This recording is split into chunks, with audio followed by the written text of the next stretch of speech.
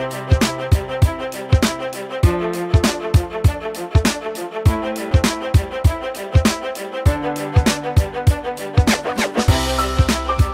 to The Rally. This podcast includes commentary and conversations about issues relevant to clinical psychology. It is intended to educate, entertain, and enlighten, and is not a substitute for actual mental health treatment. Individuals who share personally here choose willingly to tell their stories to benefit you, the listener. All other references to clinical situations are altered or limited to protect confidentiality. For more specific questions or help with a personal situation, please consult a local mental health professional. Therapy, mental health, real life. This is Psych Rally with Los Angeles-based clinical psychologist Dr. Martin Hsia.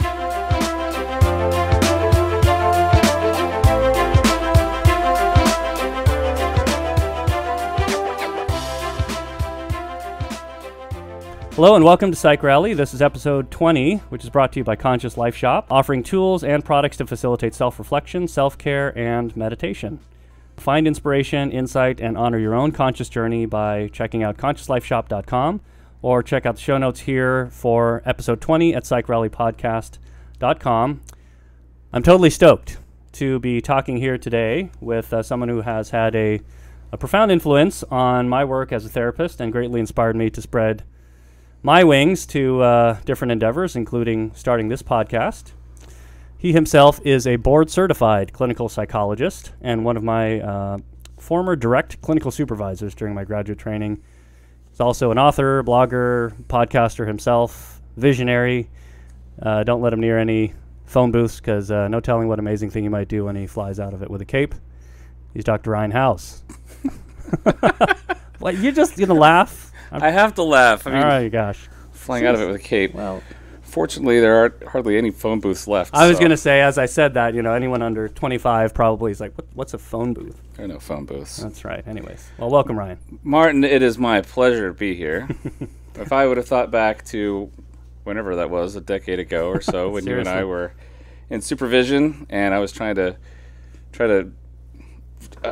force you to become more psychoanalytically informed, and you were like, no, man, I'm all CBT. That is not at all what happened. My gosh. I thought here we'd be a decade later. Oh, my gosh. Okay, there's a lot of things.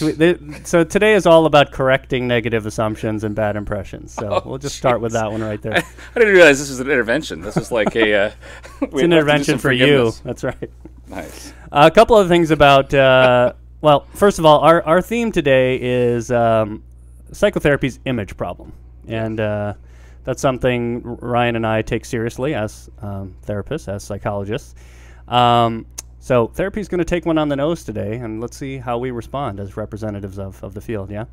Yeah. But before we do that, I got to say a couple of things about why Ryan's a special person, make him feel thoroughly uncomfortable. Yeah. First of all, as a direct clinical supervisor, it's just like when if you're a resident and someone really shapes how you practice medicine.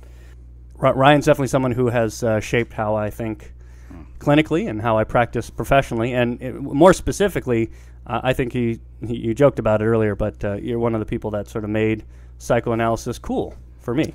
And the reason I say that is, for someone who may be unfamiliar, psychoanalysis is sort of one grouping of schools of thought and approaches to psychotherapy within the larger umbrella of psychotherapy.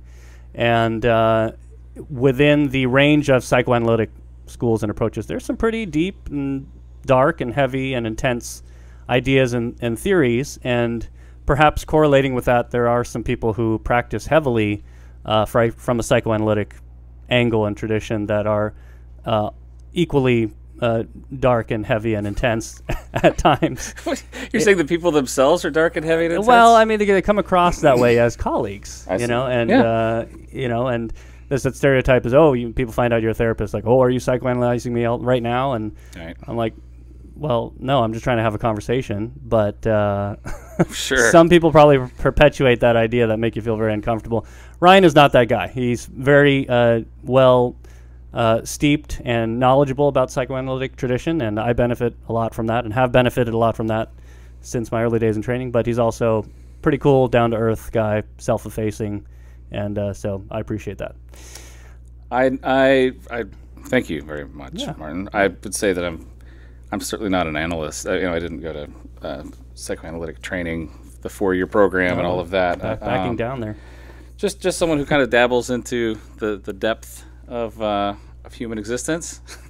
Probably more relational than analytic at this point, and that's cool. That's just kind of formed by a couple decades of work that made me see that I don't know that I need to be plumbing people's unconscious necessarily. Sure. Let's just see what happens in the room. Yeah. Secondly, I credit Ryan as sort of a major inspiration and encourager for this podcast, Psych Rally, just at some level because about a year and a half ago, you yourself and a mutual fellow professional of ours, Dr. Steve Simpson, ran another podcast called the Mental Health Happy Hour, which is no longer in production, unfortunately, but you invited me on as a guest, and we talked about sort of the juxtaposing cognitive behavior therapy and the psychoanalytic tradition, and that was a lot of fun. So that was a lot of fun. Yeah, and so in the aftermath of that, I thought, I'd be interested to take a stab at that myself, and ran that by you, and I think it's probably just less than a year ago. Right. You and I were sitting down over bento boxes for lunch, and you said, "Hey, man, go do it. Make it your own." So thank you for that inspiration and encouragement. Yeah. Were we having bento boxes? It's something like that. I think you're probably right. Yeah, right across the street here from your office. Yeah. Third, and this is something to launch off more of here, is Ryan certainly is inspiring also in that he does not limit his gifts and talents and passions about the practice of psychotherapy to his office. He is involved with blogging and has written books and has launched all sorts of other projects, including National Psychotherapy Day. Woohoo! Talk about National Psychotherapy Day, Ryan. What was the inspiration, and what do you hope to accomplish with that? I'll tell you, it was a few years ago. I mean, I've always kind of had this itching sort of problem that like psychotherapy doesn't really doesn't have much of a PR program. I mean, we have our national organizations and our local organizations, the APA and here in Pasadena, the San Gabriel Valley Psych Association, and those are great organizations. But there's not a whole lot done to kind of just educate the public or to promote psychotherapy to the general public. Sure, and APA and local and California Psych Association are about psychology. Yeah. Broadly speaking, not Exactly. just psychotherapy. Exactly. We do lots of different things as psychologists. Right. And other people practice therapy who aren't psychologists. Exactly. Yeah. So I was watching TV, seeing some ads for medications. The happy little bouncy face that comes on for medications, and that's fine. I was thinking, why don't we have any sort of a program for psychotherapy? What we do instead as psychotherapists, we have our own, if we're in private practice, you have your own website, you have your own presence out there, and we kind of compete with one another for business. But who is out there saying psychotherapy is something that's important that that the general public can grab a hold of? So I thought, let's just have one day a year when maybe all of us mental health professionals, psychologists, social workers, MFTs, everyone can just promote psychotherapy as its own day. And then I looked around and saw that like Ice Cream Sunday has a day, and pencil erasers have their own day. So why maybe Everyone's psychotherapy? got a day. Everyone's got a day. So let's just have a psychotherapy day. So I got together with a couple of graduate students, and we just got a website and a Facebook page and sent out a bunch of notices and said, let's have one day where we promote the profession, where we try to reduce the stigma, where we try to share research and data that shows the effectiveness of psychotherapy. And let's get people to kind of talk about their own experiences of therapy. What was it like for them to be in therapy? What's it like to be a therapist? Let's just bring it out in the open, because people just don't talk about therapy. Yeah, and it is such a tricky thing, because on one hand, part of the reason for that is it's like perhaps even more so than other types of work, right? The privacy, the security of it is so important. Absolutely. A cornerstone of what makes it a safe place to be open. So obviously that's got to be handled sensitively. Totally. I like to say that we're professional secret keepers. That's kind of our job. Our title is that we are secret keepers. That's what we do, and that's important, and that's a required part of this work in order for people to feel safe enough to talk to us, knowing that we're not going to be blabbing about everything that's said. But that also means that there's this sort of shroud of secrecy around the work, and people don't know what happens behind behind our doors. And so that leaves room for the media or, popular movies or fiction to depict kind of this distorted image of what actual therapy is about. And I thought, we need to do something to change that. Sure. I like it. What can other therapists out there do to kind of help and get involved with National Psychotherapy Day to promote the movement? Or Well, they can wear turquoise. That's what they can do. That's one thing we did is... they also have a collaboration with the color turquoise brand. Yeah. No, Not really. Not really. No, it was okay. just something suggested. The logo for National Psychotherapy Day happens to be turquoise, and so someone said, "Let's wear turquoise on that day." So I have one turquoise shirt for the one day for the one day that I do wear that. Yeah, we could do more than that. We can, like I say, sharing effectiveness research. I mean, there was a push a couple years ago in this. What we wanted to do was actually share with MDs. Like, here is the effectiveness research for psychotherapy, hoping that maybe when people come to MDs that they would be more likely to say, hey, have you tried out therapy before just writing the prescription? Mm-hmm.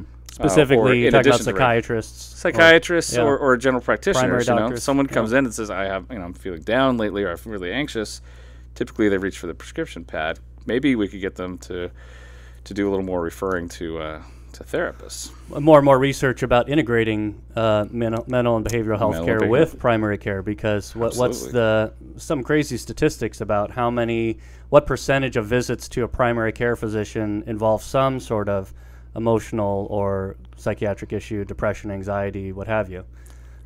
I've seen those statistics and I was shocked and amazed, but I don't remember what they are. Yeah. Pretty high. Yeah. Room for collaboration, put it that way. Room for collaboration, sure. Yeah. I would say also, just what regular professionals can do would be if you can give a talk to the public, if you can, donate some of your time to promoting the profession, that would be great. Donate some time to maybe a community mental health clinic just to support staff there, or to be an hour of supervision here or there. Just something to give back to the mental health community would be fantastic.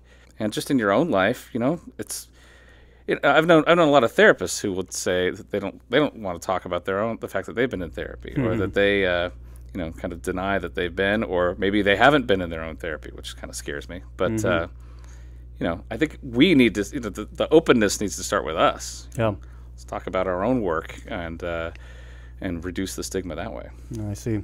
Now, a cynic out there, and we're going to talk about some cynics that you've heard from a little bit later. A cynic might say, well, this is just a chance for, us therapists behind our closed doors to kind of pat ourselves on the back and make ourselves feel good about what we do. And yeah. Okay. What would you say? Actually, funny you say that. A few years ago when I was first getting this off the ground, I spoke to a business guy who was like a consultant for business. And I was saying, all right, we're going to promote this day. And he was like, wait, isn't therapy a luxury for the upper class? Mm-hmm. He said, why would we have a day that celebrates something that's just for the elite? Small sector, yeah. And he said, should we have a corporate lawyer day too? I was like, asshole. No, that wasn't it. No, I mean, I don't really mean he was an asshole. I mean that it's a common distortion. Sure. The fact is that here's one set of statistics I do know. 1 in 4 people experiences a mental illness at some point in their life. However defined, some sort of mental health concern. Yes. Sure. Yes. Sure. And according to the latest statistics that I just saw in the APA monitor, 7% of adults in the United States had some form of outpatient psychotherapy treatment in the last year. Yeah. 7%. So that means that there's a discrepancy there of 18%, at least, right? People are not getting, and not to say they're not getting some treatment. A lot of those folks are going to medication instead. But, there's certainly a big gap there. And also, the whole idea that it's just a playground for the rich and famous is ludicrous. Mm-hmm. I mean, a majority or a large percentage of the work is done in community mental health centers, in low-fee clinics. The psychotherapy is for everybody. It's Ideally, not just it's not just the Woody Allen neurotic on the couch. Sure. Now, certainly, it's one thing to say that there are a lot of challenges that make it hard for people to access good psychotherapy in some settings, and that might be a product of geography and other things too. But as you said, it's as far as you're concerned, as far as I'm concerned, we'd love everyone to benefit from it if possible. Yeah. Yeah. Yeah, absolutely. And there certainly are some more systemic issues there that would say it would be great if we could have more highly qualified therapists in more areas of the country. Yeah. I mean, here in Pasadena, you can't can't turn around without seeing another therapist. I mean, we have a lot here, and that's fine. It's a very therapy friendly sort of community, but not everywhere's like that. Not everywhere's like that. Yes, that's right. Out of National Psychotherapy Day, you've also launched another project. I'll call it a project. And anyone who's listened to this podcast before has actually heard about it multiple times. Yes. But that's called Moments of Meaning. Yes. Awesome. Talk about it. Okay. momentsofmeaning.org. Yep. Yep. momentsofmeaning.org. Moments of Meaning. So talking about reducing the stigma and letting people know what happens behind the closed doors of therapy. I've also been a listener to different podcasts as well as like TED Talks and the Moth Radio Hour and that sort of thing. And just the whole idea of storytelling has always appealed to me as a way of sharing information that's in this really compelling format. So I thought, well, what would it be like if we got together a group of therapists and told some great stories, well rehearsed and honed and crafted, told some stories to a group of people, coffee house style, that sort of thing, but then recorded them and let them go all over the earth, and hopefully, and so to the ends of Antarctica, right? So we did that a couple of years ago. I guess the recording of it was in February of 15, and then we did it again just a couple months ago. That's right. And I think maybe you know about that. I don't know you? about it a little bit. Yes. I think you know this experience. Well, are you asking me to talk about it too? Yeah. Oh, okay. Please. Well, I mean, yes. By the way, Martin had such good talks. Stop. He kicked off the night both times. He was the lead off. It's more my way of managing my anxiety. I don't think I'll do a good job if I'm later on in the lineup. Watch the videos. You'll see this guy is cool as a cucumber. Well, let's talk about it, because the round 2, which we taped in October, is in sort of post production and going to be coming out in waves pretty soon. Yeah, a whole team of editors are working on it as we speak. Team of one. A team of one editor working on it as we speak, and our huge promotional campaign will start here pretty soon. All right. Okay. So we had 6 talks last time. Yep. Recorded at least, and 6 more coming out sometime in the next. Yeah. Ideally, month or 2. Yeah. Next month. Okay. So look out for that. I mean, just the types of talks, though. I mean, it's just we're talking about therapists. Most of the time, it's a therapist talking about a kind of an extraordinary experience they had in their own therapy. And again, we're professional secret keepers, so we're not. This is all distorted, or it's either the stories are distorted, or they're like amalgams of several different experiences they had, or they have the full consent of the client. So there's no confidentiality breach here. But they're just sharing kind of what happens in these little moments. And I say extraordinary, but honestly, if you've been a therapist for a while, you know that a lot of these things happen kind of all the time. Mm-hmm. But they're just these times. Like, for example, your first moment, was that was a heavy one. A heavy one, yeah. Talking with a client and having this kind of realization he comes to of wow, maybe I don't have to feel so guilty. That's right. Yes. And we have those experiences all the time, and people don't know that. Mm-hmm. Yes, that's what we hope people realize. That's what we hope. Yeah. Any surprises, feedback, just about the process of Moments of Meaning, how that's gone, and I've heard from people all over the place. In fact, I don't know if I even told you this. Do tell. But they are someone in Australia.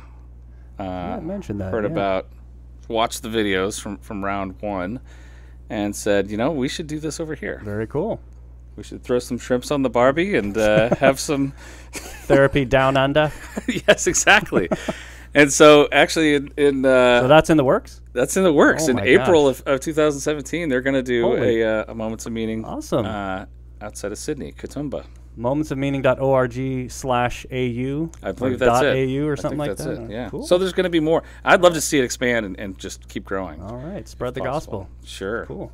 I also think that, you talk about any surprises, just the people who have stepped into the storytelling, it's we're therapists. We're not usually performers or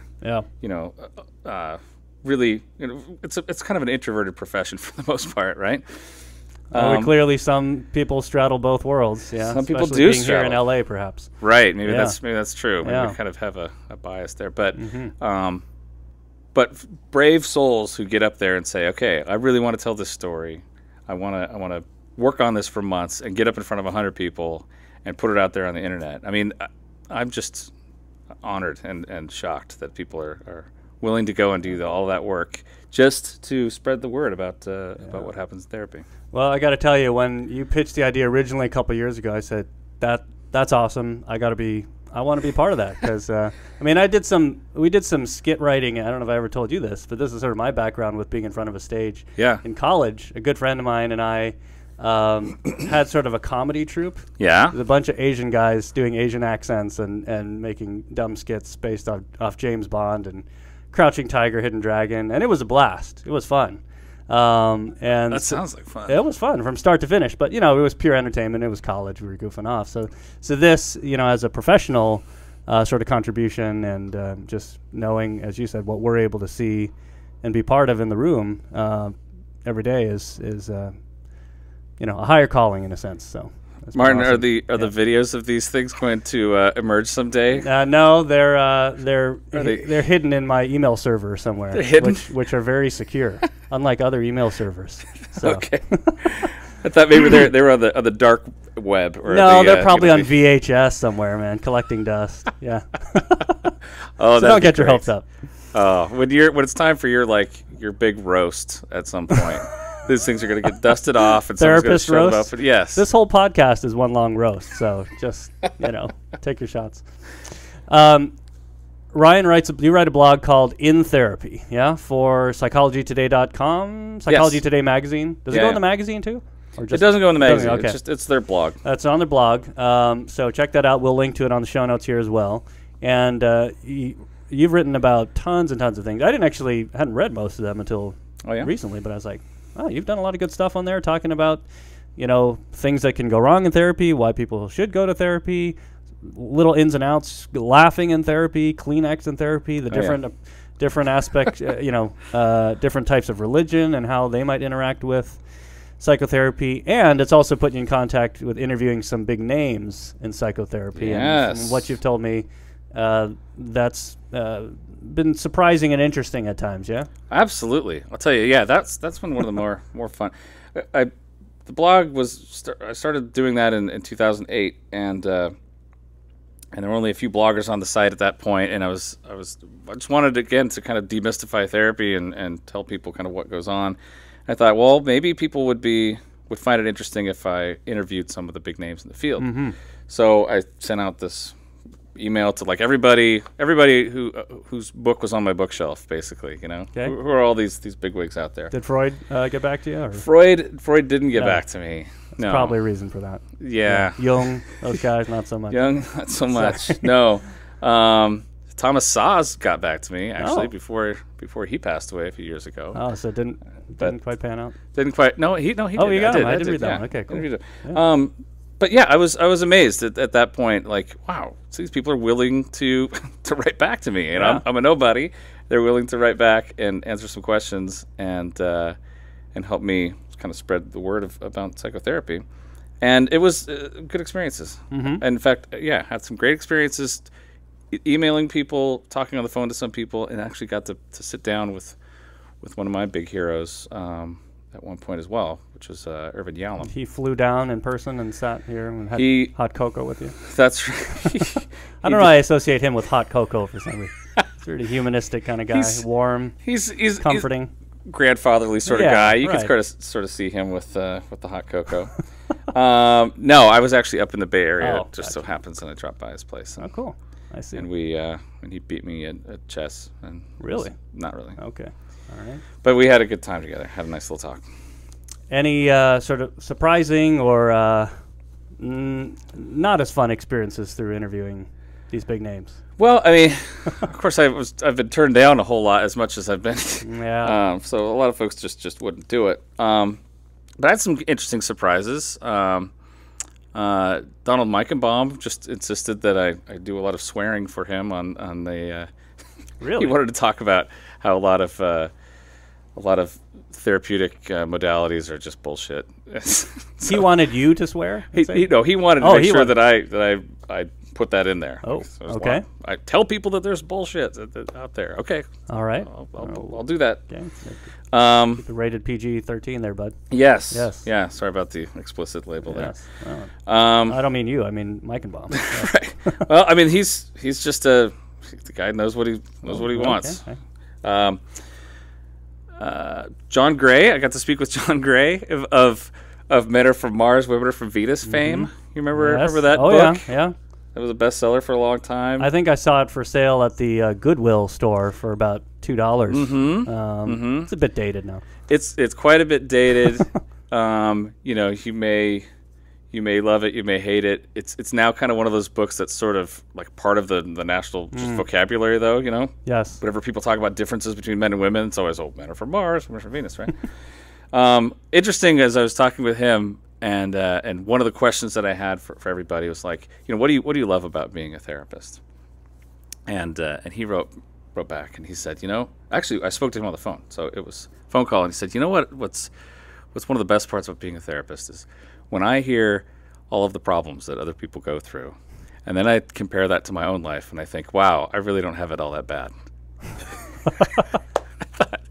thought, gosh, maybe that's true sometimes, but I don't think that's something we talk about. Got to be another way to phrase that. Yeah. Maybe, yeah. That's not why you do the work. No. Yeah. Okay. So, it's interesting little surprises here and there. I've never actually read the book, by the way. Is there a reason why he picked Mars and Venus? Couldn't have been Men Are From, why not Saturn or Mercury or... I don't know. Maybe because they are... Sounded better. Because those planets are our Venus, neighbors. And yes. Venus. Venus, or it's under Venus. I'm your fire. That's right. I'm not sure. I don't know. Either I blocked out that book or I have never read it. I'm not sure. Probably the latter. Yeah. Okay, so on your blog, let's talk about some of the feedback you've gotten, because man, I mean, I'm realizing this is my roast. Come on. Well, I mean, hey, it's out there. Anyone can read it, right?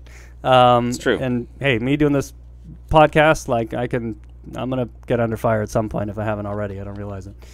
After this one, I know. No, it'll probably be still you after this one. But so one post that you wrote was called 8 More Reasons to Go to Therapy, and that was as I read it, sort of a follow up to an article that Huffington Post wrote about their 8 reasons or something to go to therapy, and you cited things such as improving self-acceptance and self-esteem, forgiveness. Let me just throw it here. Please. The Huffington Post piece was 8 reasons to go to therapy, and it was like, here, and this is one of the things that bugs me. People saying, here are 8 reasons why you should go to therapy, right? You should go if you, if you have depressive symptoms or you're irritable at work or all these kind of negative things, right? Saying like, it's almost, when people use that language, it's almost like it's a punishment. Like, oh, you need to go to therapy. So I thought, all right, these are legitimate reasons why people go, to resolve, deeper kind of emotional issues and conflicts and that sort of thing. But there are other reasons people go to therapy too. Sure. People go not necessarily for disorders. People go sometimes to work on communication, Indeed. to try to figure out the meaning of life, or the meaning of their life, right? What's my purpose? What's my goal? To sort through kind of occupational issues. So it's not always something that's a DSM diagnosis that brings people into therapy. General self-exploration. Yeah, absolutely. Yeah. So I wanted people to know, look, there are more reasons than just these pathology reasons to go to therapy. Indeed. Yeah, and I think you touched on a lot of that in the article. Sure. Somebody disagreed. There's always someone who disagrees. I'll read what this person wrote, and again, this is a public forum. It's on a blog. You can read it too, and so we're not giving any sensitive client material away here. This is what someone wrote. He or she said, "Therapy is not a form of treatment. It's closer to moralistic religion or paid friendship or life coaching. It is dangerous, unproven, lacking in evidence, and wildly speculative. It should be a last resort only. Going for casual reasons, as described, represents a horrible risk-benefit scenario, plus the idea that some stranger can teach you to forgive or love yourself is preposterous." Whew. Whew. All right. What say you? Oh, man. Boy, there's so much there. Swallow that one there. Okay, so this is the reason why I write the blog. This is the reason why I do all these nice psychotherapy day things, is because that is just so wildly out of touch with at least what I know, at least what the research says, at least what the testimonies of millions of people would say. Yep. But somehow this viewpoint is still out there in existence, saying that it's nothing more than a paid friendship. Yep. I've heard that before. Rent a friend, that sort of thing. Boy, there are a lot of differences between psychotherapy and friendship. At least as far as I know. I don't know. Maybe that's not the case for you. I mean, I have some good friends, but there's things. Yeah, right. There's things that are uncomfortable to share with someone in your personal life, even if they're close, right? Absolutely. The therapist it's a contained place. You call it a laboratory. Yeah. I like that, right? Yeah. I consider it as kind of a laboratory, a microcosm of life. Really, it's a place where we go in and we put their life under the microscope for a little while and try out things, experiment with things. So it's certainly, I mean, as far as just the friendship piece goes, yes, it's objective. I'm someone who is outside of that person's mainstream life. I've spent a lot of time in my own therapy and my own training to try to figure out what's my stuff versus what's their stuff, right? So I'm not going to be distorting that. Oftentimes with a friend, they're giving you advice, but they're really kind of talking to themselves. Yes. I had a good friend once who was, just really having a hard time with his sister, who was just being a pain in the butt, and was telling another friend about it, and then the friend said, "Oh my gosh, like, what is wrong with your sister? Like, she's just being such a man." And then my friend says, "Well, hold on, like, this is still my sister we're talking about, right? Like, don't throw her under the bus. Like, it's one thing to be understanding and supportive of me, but you don't have to go attacking her either. That's not what I'm looking for." So, it gets tricky. It does get tricky. People in personal life might have their own relationship with some of these people that are challenging, and that kind of colors how they respond. Yeah, absolutely. So, I've even had clients who just say it outright. I love having an hour a week where I can come and talk and kind of sort through my stuff, and I don't have to ask you anything about you. Like, I don't have to care about like the assumption is, if I'm here, I'm working that day, then I'm like good to go. Like, I'm not looking for my clients to affirm my. It's not for you. Yeah. It's not, because this hour isn't for me. It's for the client. They're like, some people are like grateful. Oh, good. I don't have to turn the conversation around at some point and say, "So, tell me about your weekend." That's right. Although some people like to do that. So some people do. Separate issue. Right. And I think implicit is the idea that somehow if you pay for it, or that it's a laboratory, this is one office, one place, that it's not genuine, it's not real. So it doesn't apply to the world outside. I think that's maybe in some ways what I'm hearing in this comment. But I think what I would say is, that's, you running with the laboratory analogy, right? I mean, for scientists who do research, they do it in a lab. They do it in a petri dish under controlled conditions under a microscope, and that's just the way it needs to be done. And sure, yes, it's controlled, and in that sense, it's you're removing other variables, but that doesn't mean it doesn't have value or implications to contribute to, the body of scientific research outside the lab. Yeah, absolutely. Yeah, absolutely. I mean, that's the whole point, and that's what I talk about being a little more more relational these days, right? A lot of times, let's say a client has a hard time asserting themselves, right, or maybe confronting somebody. Mm-hmm. And if I know that from the very beginning, this is one of their issues, then we'll put that right out there and say, hey, at some point you may want to confront me on something in your life, some sort of experience, or something I said, or maybe I was a couple minutes late, or maybe I put my foot in my mouth, or forgot your cat's name, or whatever it was, and maybe you want to confront me, and let's do that. Yes, it's great practice for us. It's good work in the laboratory, and if they can do that, they're like, okay, here's something I was upset. You said something last week and it upset me, and so here we go. Boom. Then we just, that's great. Let's enjoy that, and let's practice that, and let's see if we can now apply that in the outside world. And that does carry over to the outside world. I believe it does. It's funny that comment talks about specifically like forgiveness. The idea that therapy can help you forgive. That's a huge part of our work. It's a huge part of what I work on with people. Wounds from their past that they need to kind of work through and grieve and forgive and move on. That's a huge part of our work. Sure. Like that's just strikes me as like that's one of the more we're not curing schizophrenia maybe in psychotherapy, but to help people move past life events, that's kind of a big part of our work. Big part of what we do, yeah. Well, and the relationship is part of laboratory, and the dynamics between us as therapists and our clients is important.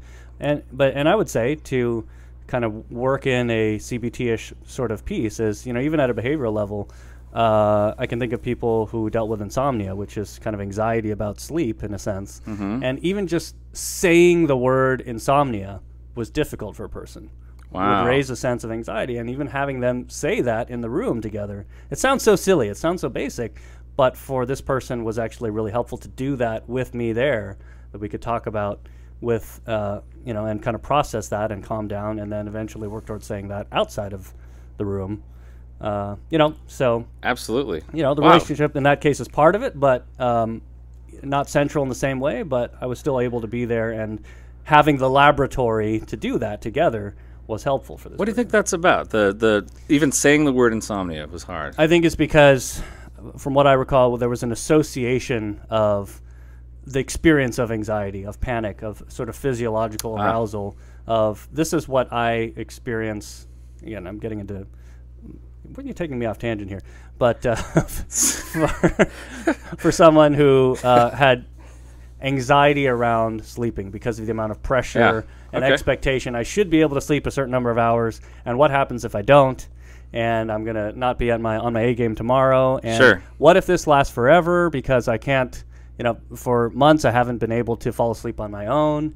And then there's just so much pressure, anxiety, frustration built up around getting in bed and lying down, which ideally for most of us should be relaxing and facilitative of sleep. But for some people with insomnia, it becomes the opposite. So we sort of have to and even the word insomnia was associated with all those thoughts and feelings of tossing and turning at night. And it's interesting. I hear that, and I think of like shame, like someone who I should be able to sleep, but I can't. So even admitting to the fact, owning the fact that I have insomnia is the shameful sort of thing. Like I shouldn't have to deal with this, right? If you imagine something as basic as falling asleep, right? Babies can do that sometimes with help.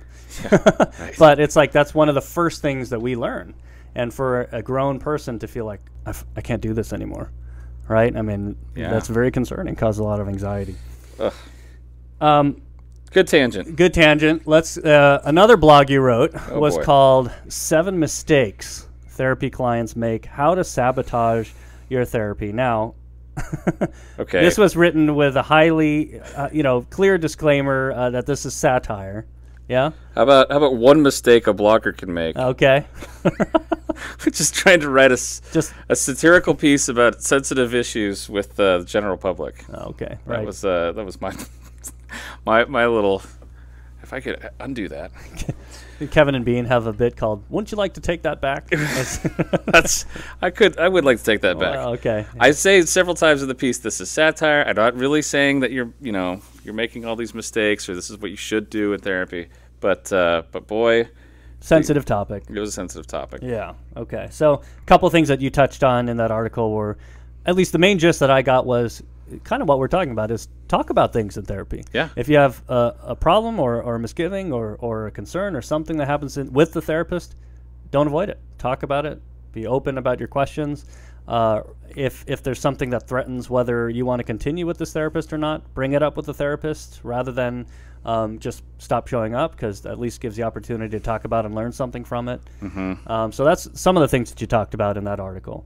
Totally. Yeah. I mean, yes. I always come back to the idea of, this has been called, psychotherapy has been called the talking cure, and I think that's it. Words are our commodity. We have to. It's not gestures. It's not actions. It's not kind of reading between the lines. It's let's actually put words to what it is that we are feeling, what we're experiencing in the therapy, in our lives. And so the more that we can put words to it, like insomnia or whatever we might need to say to a therapist, I think is beneficial for people. Yeah, for sure. Having said that, all right, let's get to the negative feedback here. So someone else wrote in response to, man, we're just going to go back and forth here, right? He said, I truly think that clinically and financially tied applied therapy and psychiatry is hit or miss, 50-50 nonsense. I mean, sure, I believe there are disorders, but I don't think many are getting treated right or at all correctly in most cases. If the person is helped, it's sheer luck and good timing and a great home support system doing it, which not everyone has. I don't think you can pay someone to really care about you or your psychological state. It doesn't work. It's full of many icky holes. The fundamental flaw in therapy is that all that fake, warm, friendly, inviting, quote, we care about you and you can say whatever, end quote, feels put out to the clients are not real, nor genuine at all, which this article amplifies this, nor is the concern nor care for the client in any real sense of what caring is. Wow. Man. Let's absorb that one, too. Oh, jeez. Yeah. That stings. Yeah? Wow. Well, okay. But it's an important point because, again, this is what a lot of people think about therapy. Now, I could go into how, there have been many outcome studies and research showing the effectiveness of psychotherapy. Yeah. Because there has been a lot of that. Indeed. I mean, plenty of it.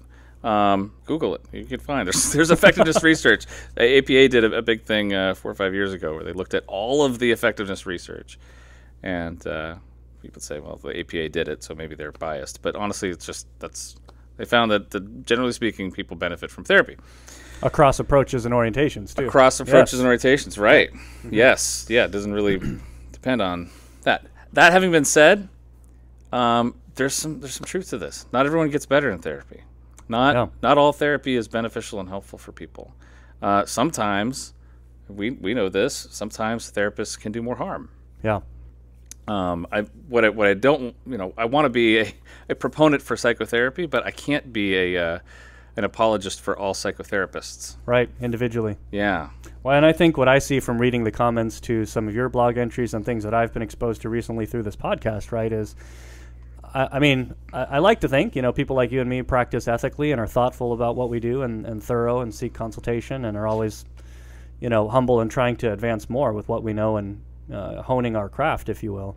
But even in spite of that, there may be a lot of people out there who aren't as thoughtful about it or I don't know, or just... or it's not a good fit, or there's there's miscommunications and all sorts of things. Many factors involved. Clearly, some people not only don't get the care they need and deserve, but are actually harmed further by mental health professionals, by therapists specifically, and that's really unfortunate. This is a point that the commenter made a couple times though is about caring. Paying to care. Yeah. And I certainly hear this in my own practice, and I've come across that question many times, writing, and there's something I say to some clients when they've raised that. I pay you. You don't really care about me because I pay you. So, this isn't a real relationship for that reason, right? And I like to say, look, you're paying me for my time, and you're paying me for my experience, my training. Indeed. But you can't pay. You're right. You can't pay me to care. That's something that I give freely. And if it feels like I'm lacking in care for you, then let's talk about that. But as far as I'm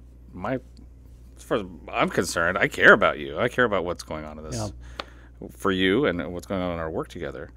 And if that's not felt, then there must be some sort of a problem in the transmission of that. Well, there's also an assumption that once someone stops coming or stops paying us, that a therapist stops caring. And somehow just forgets about that person and all the experiences that you share with them. But we know that's not the case. We know that's not the case. That might not mean that we need to keep providing a service for them, because if they're doing well, they're doing well, or if therapy just wasn't serving them anymore, so be it. Right. But that doesn't mean that the caring stops or the memory and the impression of that person is just sort of washed away or neutral. I got to tell you, here's an experience, distorted and disguised. Of course. But I saw a client when he was 16 years old. This was many years ago, right? 16-year-old guy. He was dealing with different stuff in his life, and just kind of parent-child issues, typical teenager stuff, right? Saw him for a few months back then. Just about a month ago, I got a phone call from the same guy, and he came back to therapy, and it had been 16 years since I'd seen him, right? So half a lifetime. Half a lifetime, right. So here I got the snapshot of him at 16 and now, at 32. Wouldn't recognize the person. Wouldn't recognize him, but at the same time, it's funny. Yeah, you do. Yeah. We kind of picked up where we left off in some ways, some little inside jokes, some little things that we kind of remembered about each other, and some little things that happened in the early therapy. It's like we were still connected. And that was awesome. That was a great experience. That's special. A whole different set of issues that he's dealing with now, but it was fun to reconnect like that. And a whole different set of issues that you're dealing with now from 16 years ago. Exactly. He wouldn't know too much about that. So exactly. That's fine. You wrote also, let me say this first too, is people talk about how, paid friendship too, right? That's it's not genuine, it's not real, so, you're deluding people. Well, there are plenty of therapists out here doing what we do, so clearly there's a market for what we do, and some people are benefiting from it. So I would say, yes, that's not to minimize or invalidate, some people's experience where they felt like this was just, a paid hour and a transactional relationship, if you will. Sure. Because there's some people out there who maybe that's what happened, and that stinks. But we're here, we're practicing. And there's lots of us out here all over the place, all over the world. So that's got to say something. And I would say, well, as long as there is a market for what we do, I would at least rather there be people who are thoughtful, thorough, well-trained, sensitive, and able to handle these things in a compassionate and effective way. To balance out some folks who maybe not as much. Yeah. Maybe that's another way to say it. Well, we're here, so let's at least try to do it well. Right.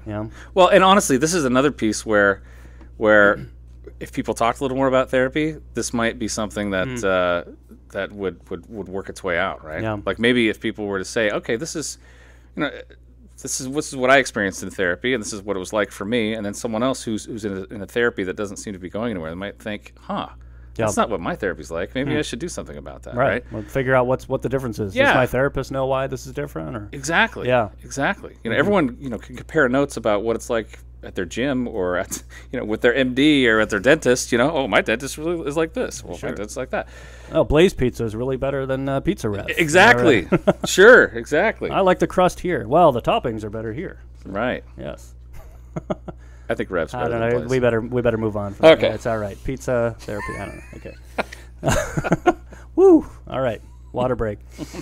You wrote a series of articles about transference. So I think we should define what transference is for the non-therapist, but more specifically, erotic transference. And there's a oh man, yeah, there's a comment you got that I think would be really interesting to talk about too. That's again along the theme of therapy's image problem. But talk about transference and erotic transference, what that really means, translated for the layperson.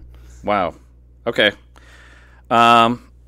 Transference would be when it's sort of making this assumption that we kind of have a template in our mind of like a few different types of relationships, especially really powerful relationships, right? So when we grow up and we have a mom and a dad and we have siblings or whatever the configuration is there, that we kind of relate to other people in ways that are similar to how we related to those basic relationships, right? Yeah. So I might see an older male, and I might just kind of jump into the role of being son to father with this person, right? Or it's not all that magical or mystical. It's really just a relational thing, right? Like maybe I had a friend who reminds me a lot of Martin when I was in high school. And so when I see Martin, I just start kind of joking just like I did with my old friend in high school. Or berating him with all sorts of F-bombs and... Yeah, sure. Right, for example. No, not really. Exactly. So it's just when you transfer your feelings in one relationship to another relationship, that's what transference really is. Well, and you said it's not necessarily mystical or magical, but I think the way it can be is in the sense that it can be subtle and automatic, and not always certainly a conscious process. Yeah. A common thing that happens is, especially in therapy, right, where let's say I'm working with somebody who had maybe very, very critical, harsh, judgmental caregivers when they were growing up, right? And they come in and they might assume, since I'm another caregiver, right? I'm in the role of caregiver. They might assume that if they say something, I'm going to be harsh and judgmental towards them, right? And so sometimes we have to, the work of therapy is sort of separating that out and saying, you know what? I understand that you may be expecting me to be harsh and judgmental, but actually, this is what I really feel. And that turning on that light can be very helpful for a lot of people when they start to realize, oh, wow, I've been seeing every authority figure in my life as harsh and judgmental, when really, gosh, half of the people in my life have been really loving, and I didn't even realize that. Or are all men who are in a position of authority are going to betray me or hurt me, right? Or women, whatever it is, yeah. So this is where therapy can be helpful for ideally for correcting the cycle of abuse, right? Yes. Like, without realizing it, I see all men a certain way, or all people in authority or caregivers a certain way, and maybe that keeps me on guard. Maybe that prevents me from getting better or allowing someone to really help me. But in the laboratory, right? Hopefully we can realign some of that, or tease some of it out, as you said. Yeah. We can start to see that this person isn't exactly the same person from the template that you're drawing from. That's right. Yeah. Now, with erotic transference, because you talk about that in your article, my sort of very specific foray into that would just be to say that, one of the ways that you can transfer feelings or a previous template onto the therapy context or a therapy relationship would be feelings that are romantic or sexual. Sure. Yeah? Sure. So, want to say any more about that? And or not? Do you want to elaborate on that a little? You're welcome to, before we read this audience feedback. Okay, just one little piece to that, which is, some people think it's a bad thing, or it's something you really have to watch out for. I would say it's fairly common, because imagine you take someone who maybe has had a deficit of loving, caring people in their life. Right. Then they come to therapy, and the therapist is a trained, professional caregiver, right? This is what we do. We listen, and we pay attention, and we affirm, and we're empathic and warm, all that kind of stuff. Of course you're going to have positive feelings towards this person. Of course you're going to feel like this feels great. I love how this feels. And it's not too much of a leap to think, gosh, I'd love to have more of this in my life. I'd love to take this home with me. I'd love for this to be, my soulmate, my partner. So that can happen, and it does happen, and it's not something to run away from necessarily, if possible, and if the therapist is able to talk about it. Yep. It's great to be able to talk through that when you realize, again, okay, this is maybe more a fantasy than it is. This isn't going to happen. Professional therapy never includes sex, all of that. But which assumes that the therapist is equipped and trained and thoughtful enough to handle it sensitively. So that's where we got to explain it to do. Yes. Right? So what's your comment? Okay, so not my comment, but someone wrote this on your blog. Dear Dr. House, I feel like telling my therapist, little background, apparently this person was seeing a therapist that she had developed some, more the extra therapeutic feelings for, read your blog and sort of took you up on that. So she says, I feel like telling my therapist that I was experiencing client-therapist transference turned into a mess. I told him almost verbatim the way you indicated in your article would be the best way to talk to him about it. Instead of acting like this was something most therapists deal with, he completely withdrew from me in both a physical and psychological sense. He pushed his chair so far away from me that he accidentally bumped into the wall behind him. Ouch. He crossed his legs and arms, and he even put his notebook in front of his body. I felt deeply hurt and scared that he was assuming such defensive postures. He didn't want to talk about the transference at all. I was very afraid he was going to want to end therapy with me because of his discomfort. Wow. So I decided to tell him that I figured out what caused the transference and that it had nothing to do with him. I did everything I could think of to get things back to where they were before I mentioned the transference. Boy. All right. Eesh. Yes. Okay. So. Yes. What is this? What do we do with that? I mean, assuming that's really what happened when the person confronted the therapist or said, this is something I'd like to talk about. That shows me maybe a therapist who's not so comfortable with that. Clearly. that particular material. Yeah. And did some harm as a result. Made the client feel bad, and then made the client kind of undo what she just said. Sure. Even though it wasn't a resolved issue, she just wanted to take it off the table. Yeah. So, to be honest, okay, if they say, I teach supervision class, right? They say that actually supervision is about half of our training. We didn't have a whole lot of, there isn't a whole lot of other than legal and ethical stuff, there isn't a whole lot of stuff about actually dealing with countertransference in therapy sessions for therapists. I mean, I don't know if you had much of that. Countertransference, you should say, by the way, is the therapist's right. feelings towards the client, basically. Yeah. So in dealing with these issues of erotic transference, it usually comes up in supervision. Between therapists in training and their supervisors, potentially, Yeah, yeah. And and some people don't talk about it in supervision. Supervision has to be a place where they feel, where the client, or the therapist feels safe enough to bring it up with their supervisor. I guess I'm just saying that overall, this is probably an area. This is an area where I think as we're training new therapists, we need to do a better job of equipping them to have these sorts of conversations. I think that is a deficit. Yeah, and I think I was fortunate to have some training with that. I could always use more, but I think we all could, and that's, as you said, it's a lifelong process, right? But, right. I never told you about I've told you all my feelings for you, Ryan, pretty much on this podcast already, by the way. But none of which were inappropriate. They were very appropriate. No, very appropriate. But it's for programs that are heavily emphasizing other approaches to therapy, which in and of itself can be a good thing, where people really feel they have one thing down. They might de-emphasize this aspect of really sort of the deeper, more subconscious kinds of things like transference or countertransference, if you will.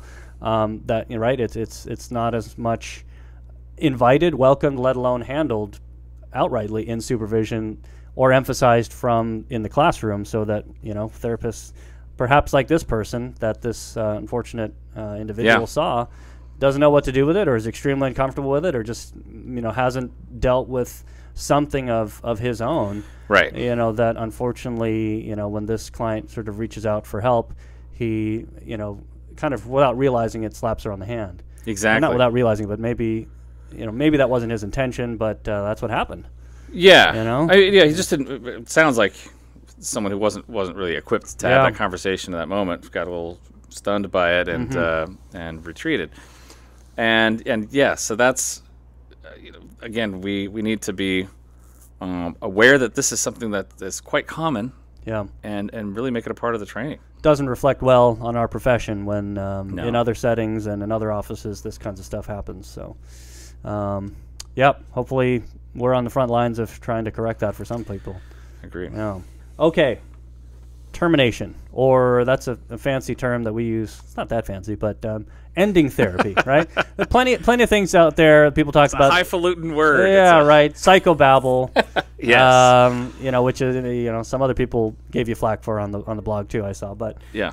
Termination. But it's like plenty of talk out there why someone should start therapy, why you should go to therapy. Yeah. Right. To deal with X, Y, Z, etc. Okay. Well, what happens if you feel like you've met that goal, or what happens if it's not working out well? You're not getting your needs met from the therapist. Not so much talked about that. And so you did a whole series on the blog about termination, if you will, in therapy, and some of the issues that can arise from that. That some people will ghost their therapist, if you will, and just if it's not working out, just not show up. Yeah. Stop coming without any word or email or voicemail or effort to work it out. And I think that was, again, one of your main points is to, well, at least let's try to talk it out. Yeah. Yeah. Let's talk it out, meaning let's have actual closure, Yeah. And the point I try to make often is we don't have enough good endings in life, We don't have enough things that end well, right? There are breakups or death or different things where people... Divorces, right, where oftentimes... it's either sudden or there's just this disappearance, or there's like bad blood between them. Let's have a good ending for once, And therapy is a great place to do that. A nice, clean, good closure. Say everything we need to say, wrap everything up, and say goodbye. And unfortunately, people don't utilize that enough. And I think the clients are the ones who miss out on that experience because again, then they're not. They don't have that tool in their toolbox now. No, they don't have that thing to pull back on and say, okay, here's how I did an ending before and it worked out well. This was a positive experience of being intentional and open and direct with feelings that were perhaps very strong or very personal, very special with someone that I've shared a lot of very deep and personal things with. And if this is a very special relationship, we want to handle that appropriately. Yeah. But that's hard for some people. That can be really hard for people. Yeah. And then on top of that, there's let me read this feedback and we can run off of that too. Here's someone who said, "Why should I care if Ryan Howes approves of me leaving a therapist or not? I recently fired a therapist after 2 sessions, and I never bothered to consider what Ryan would have thought of it. Maybe Ryan had a graduate degree and a license, but that alone does not mean someone is a decent therapist or teacher. He sounds like a pretty self-serving individual to me. In any case, what can Ryan do? Give me detention or some dumb lecture? LOL, whatever." Whew. And you're named personally there. Okay. I gotta say, Bart, I have some mixed feelings here, man. I mean, these are not my words. We got to do something with this, though, right? You're giving me a lot of love here today, which I really appreciate. Kind of a this is your life sort of an experience, but also. Man, we're dredging up the hey, you read these too. Before. I'm just keeping us on our toes here. No. I yes. So this person is reacting to that, saying, I shouldn't have to have a termination session. And you know what? You don't. Yeah, he's right. You don't. I'd say many times, it's your time, it's your dime. You can leave whenever you want. Sure. But what I want people to know is that with every choice, there are consequences, and one consequence you might be missing out on something that could actually be really beneficial for you in your life. Sure. If you ghost or just kind of disappear. Right. I mean, think of people in movies or in real life who, leave a relationship or and yes, maybe a lot of feelings came out in the process of a breakup, but it didn't feel resolved. It didn't feel clean. Not everything was able to be owned and expressed. People leave jobs, throw the papers on the desk and storm out. And while maybe at some level that's empowering, it can leave some residue that doesn't feel great without realizing it. People leave churches, family, whatever it is, And this person is saying, look, I shouldn't have to do this for Ryan's sake or for the therapist's sake, right? And you're right. You're not here to. You don't have to take care of the therapist. To be honest, though, I have to admit, as a therapist, it is more satisfying for me if we have a closure session. Sure. Because I get that sense of closure as well. But that's not a requirement. You don't have to do that. Yeah. So it's a recommendation. Ultimately, it's more for, of course, the client's benefit. Right. But there's the other side to that, and but at the same time, not a prerequisite. I've had some great terminations. Yeah. Great stuff. And oftentimes when people realize, okay, I'm going to be leaving, I'm going to end therapy. I think I'll end in about 2 months. Great. So we have a few sessions left to talk through stuff, and oftentimes new material comes up. New interesting things. People will deal with things differently when they know there's kind of a deadline. Yeah. It's like, oh yeah, gosh, I'm going to end in 2 months, and I forgot I wanted to deal with this thing too, or now this gives me time to focus on this one area. A sense of urgency. Yeah. Oh, science project's due tomorrow. I better start researching. Yeah. Yikes. Right. Right. Here's another audience feedback. When you wrote about ghosting. Ghosting may be a bad ending for the therapist, but for certain clients, it can be the most empowering feeling there is. Imagine it. You finally gathered the courage to end therapy because it's just not working. You don't really get along with your therapist and you feel like he leads you in the wrong direction and constantly wastes your time and money. You get ready for that final session to spill your guts out about why this will be your last session, and you get guilt-tripped into continuing to, quote, work on your feelings. Or maybe your therapist tricks you into scheduling 1 or 2 more goodbye sessions. We pay you. I don't owe a grocery store clerk an explanation for not shopping that at her store anymore, so what makes you think I owe you anything? Wow. Yeah. Whew. Yeah. There it is again. Okay. Yes.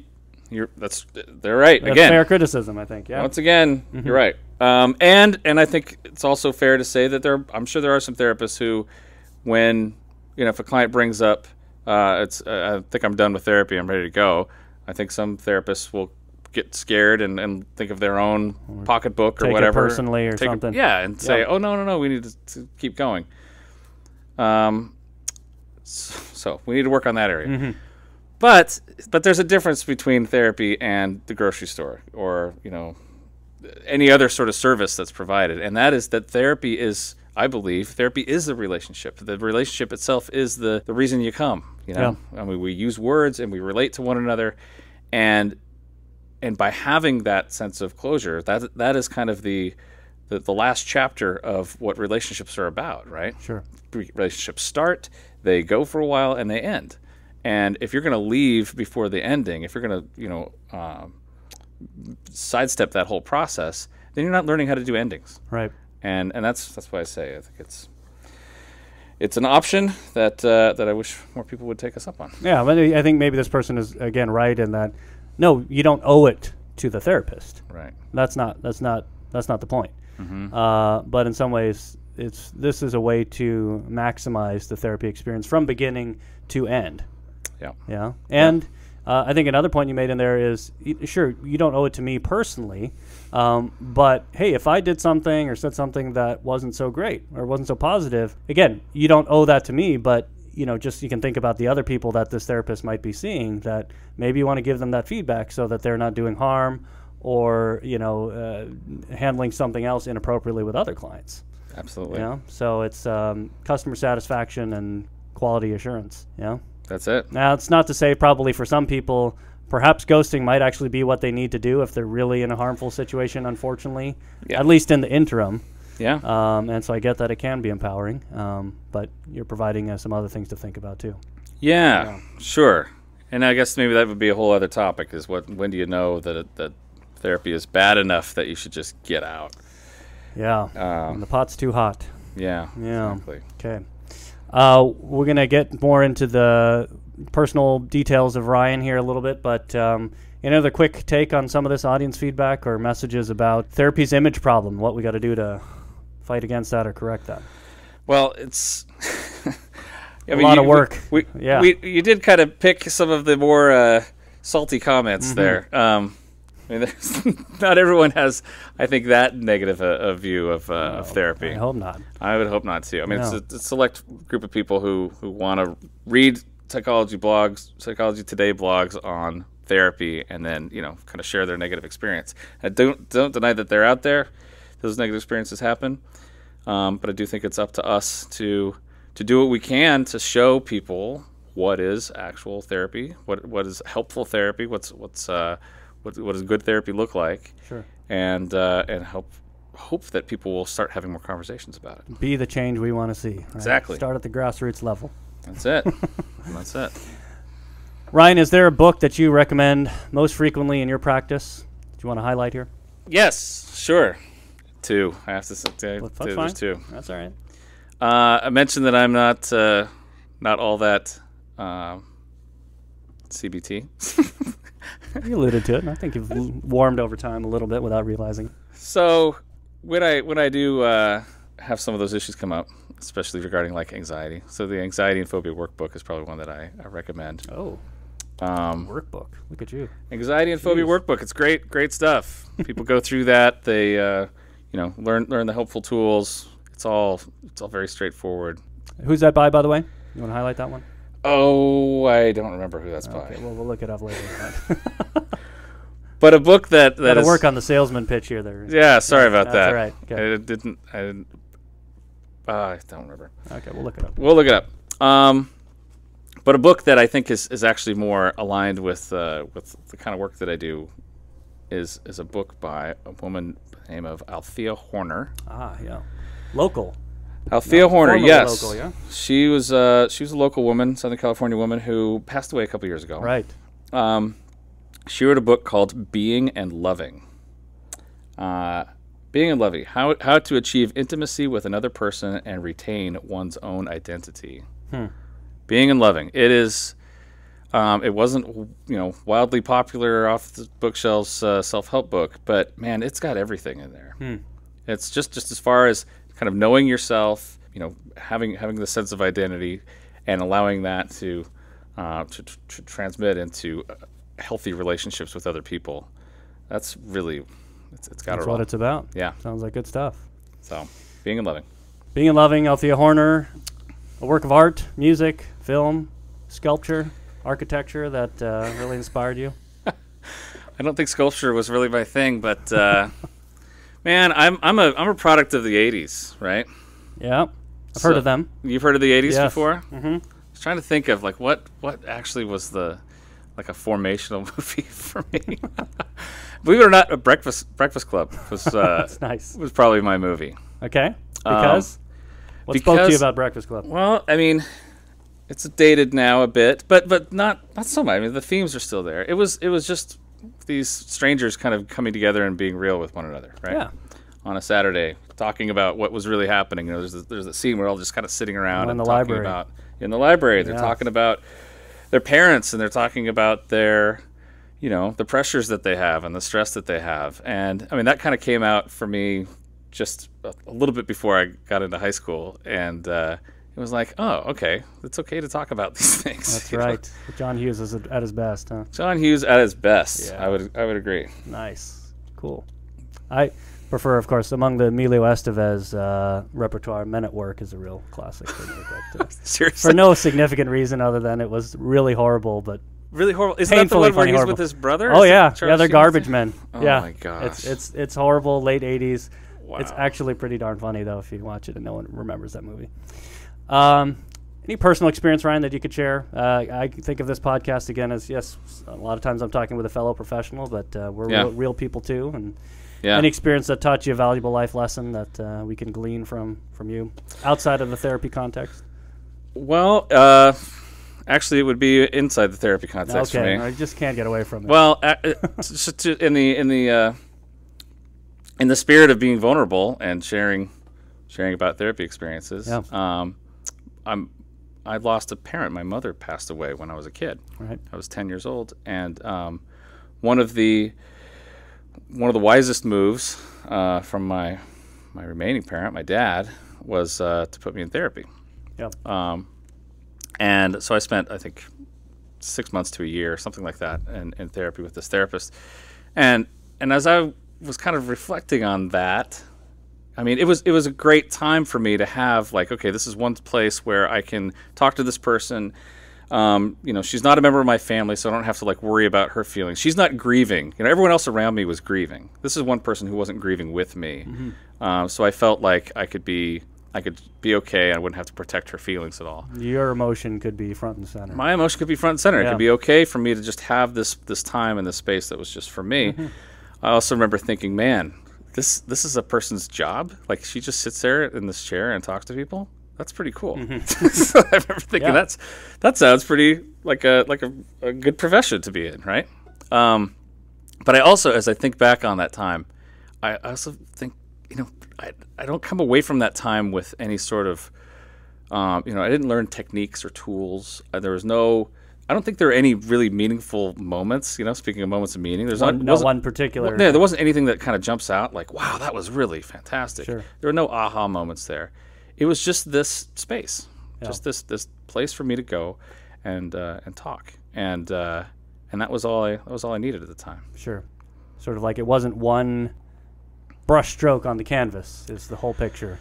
Right, right. Yeah. We didn't have a Goodwill Hunting moment where she threatened to fight me, or we didn't have any hug that got you to release the trauma. Yes, and yeah.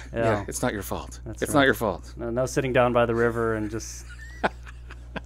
No, we didn't have any of that ego. stuff. It was very, very subdued in that way, but it was also one of the most meaningful, transformative times of my life. I'm glad. And the rest is history. The rest is history. History in the making, let's say. That's it.